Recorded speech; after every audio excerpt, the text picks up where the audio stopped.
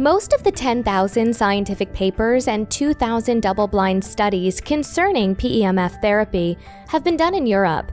These studies have shown that PEMF therapy is a safe and effective treatment for a variety of conditions, and that PEMF therapy promotes and maintains general cellular health and function.